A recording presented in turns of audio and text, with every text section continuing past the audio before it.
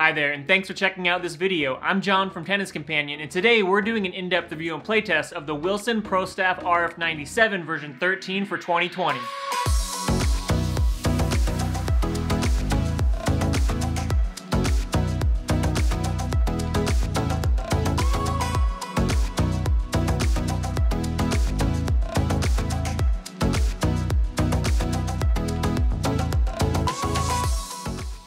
Before we jump in, I do want to thank Wilson for giving me this racket to review.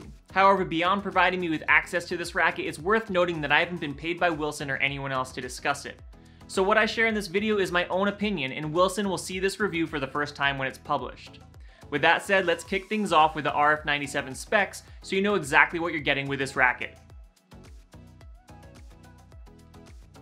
Originally released back in 1983, the Pro Staff has a storied 37-year history, with a massive number of Grand Slam titles credited to the racket franchise, and former world number ones including Pete Sampras and Steffi Graf having used it.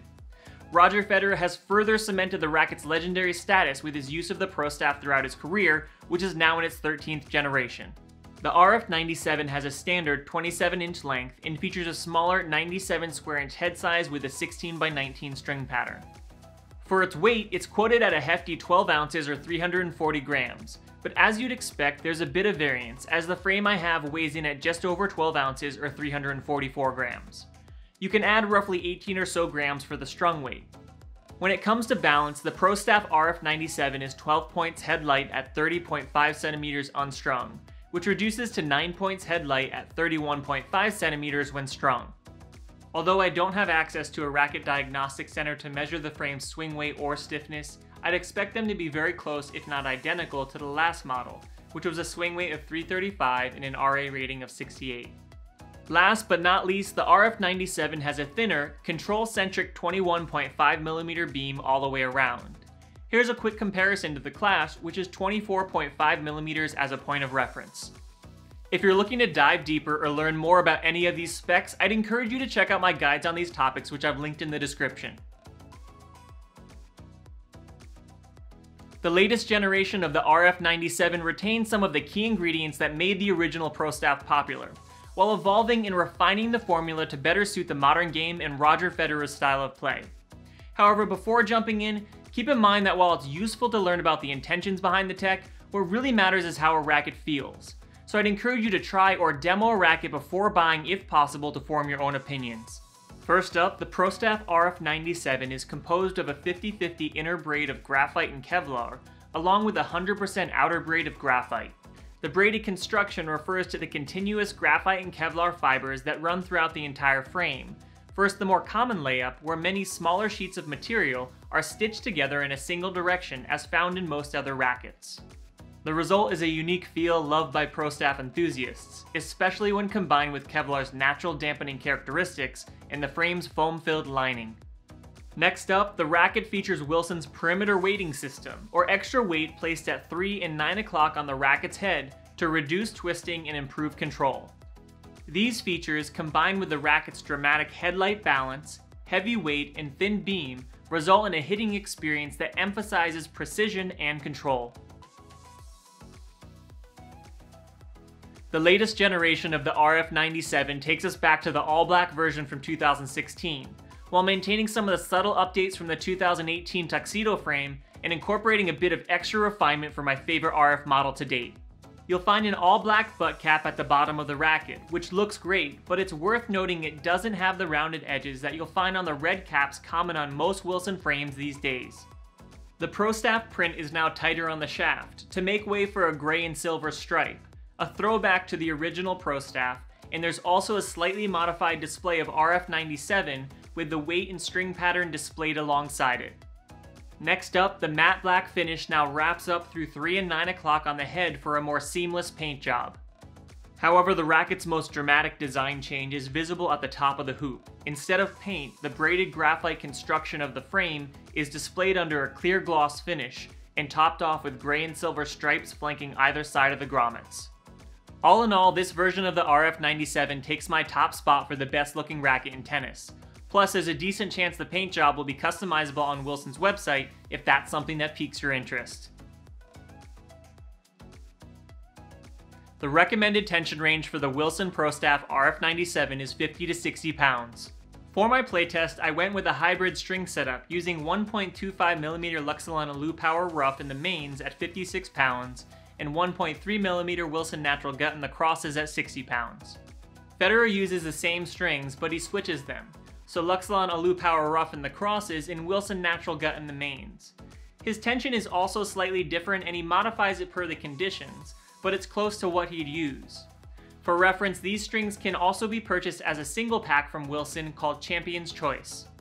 For me, the Natural Gut in the crosses provides the racket with some extra power, comfort, and feel.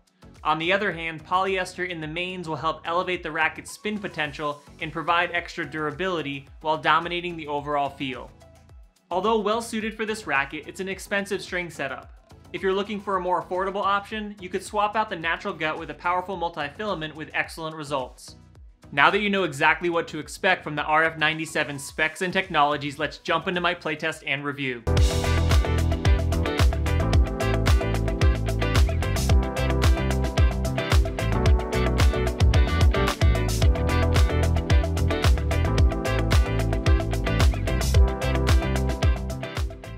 Before we jump in, here are a few playtest notes that you might find useful when considering my thoughts and opinions on this racket. On ground strokes, the RF97 is excellent. Although it doesn't generate as much topspin as the game's most spin-friendly rackets, there's more than enough, and I never felt it was lacking. The RF97 rewards early preparation and excellent timing, and if you get that right, power comes easily, with the frame moving effortlessly through the ball. For slice, the racket is buttery smooth and stable and one of its strengths. As someone who typically uses a lighter racket with 100 square inch head size for that extra spin and power, it does require a bit of adjustment, and I could sense a smaller sweet spot, but it didn't take long to feel right at home with it. Hitting at net was hands down my favorite part of the playtest. The RF97 absorbs pace easily and feels incredibly precise, which combined with the hybrid string setup was about as good as it gets. A bonus with the RF97's heavier weight is more controlled and smooth movement, but it requires you to emphasize footwork for proper positioning. If you've never experienced the benefit of customizing a racket for added stability and plow-through, demoing this racket for 30 minutes can help you quickly gain a feel and appreciation for the value it can bring. On serves, the RF97 is a rock-solid performer, but I'd argue it's where it requires the biggest adjustment for players coming from a lighter racket. Not only will you have to build up the stamina to swing it for a full match, but you'll benefit from letting the racket do more of the work for you. Much of the RF97's power comes from its weight, so as long as you approach the serve with proper technique and reasonable racket head speed, the pace will show up along with greater precision because you're not trying to overhit. Overall, the racket will benefit players looking for accuracy over raw power on their serve. On returns, the RF97 is a bit of a mixed bag. Like ground strokes, it responds well to quick preparation and great timing, but the trick is getting the racket into position and quickly accelerating it forward. If you get it right, the racket will absorb the pace of the heaviest serves, and the results are fantastic, but you really have to nail the timing. All in all, it's highly capable on returns, especially when dealing with extra pace. If you're a mid to higher level intermediate or advanced player, the Pro Staff RF97 will reward your sound technique and deliver excellent all-court performance. However, the racket also demands exceptional footwork and positioning to nail your timing, so you should expect the quality of your physical fitness to come into play. Overall, it's a fantastic frame that delivers on the promise of precision and control. With that said, I'd discourage beginners from the lure of using the exact model Roger Federer swings due to its weight and smaller head size. Early on, new players will benefit from a lightweight racket with a larger head that's easier to swing, which helps facilitate learning proper technique while also affording extra margin for error. If you like what you heard in this review but you're looking for something a bit more approachable, then the Pro Staff 97 I have here is likely your answer.